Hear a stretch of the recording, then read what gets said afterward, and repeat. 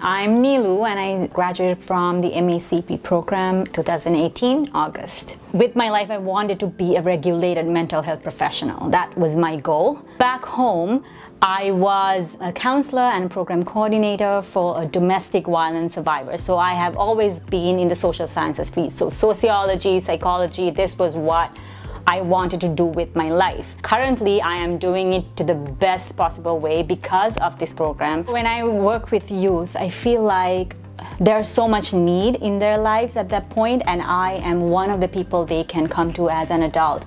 And through the program, I have been given so many skills, so much research, so much updated information that I can use all of that when I am achieving my career goals, and also when I am giving something to these people in need.